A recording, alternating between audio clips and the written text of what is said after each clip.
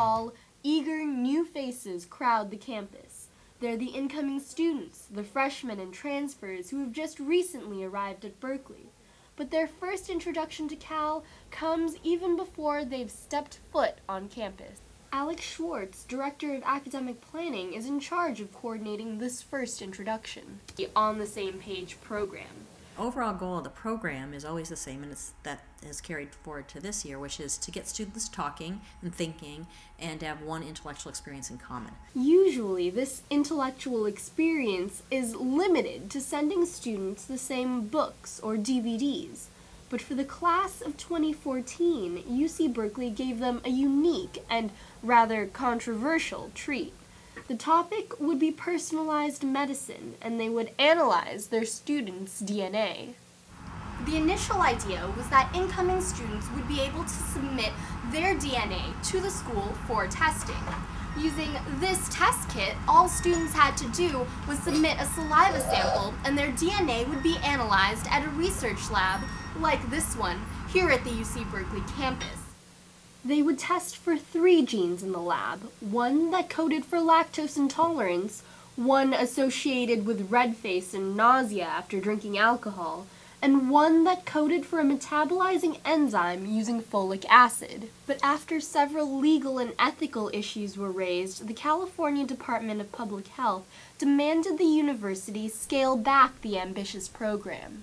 Assemblyman Chris Norby took it a step further, introducing Assembly Bill 70 into the state legislature. AB 70 would have made it illegal for state universities to make unsolicited requests for students' genetic material for the purpose of testing.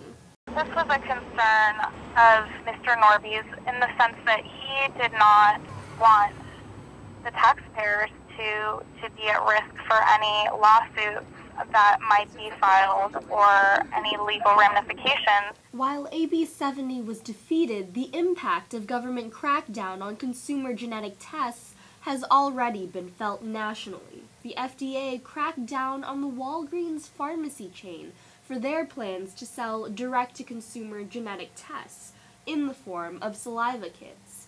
And back in Berkeley, the On the Same Page program was coming under similar heat.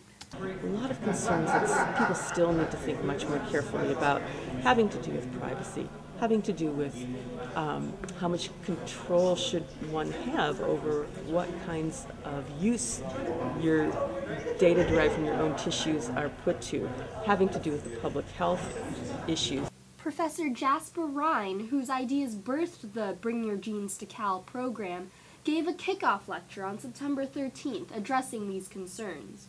Rhine dismissed the privacy issues, saying safeguards were in place. It was completely anonymous, it was barcoded, there was only 3 gene variants tested, the DNA was destroyed afterwards, there is no privacy issue here. And he also stressed the importance of personalized medicine. Knowledge of our personal genetic variants can help us recognize our risk factors before they are sick factors so that we can promote health.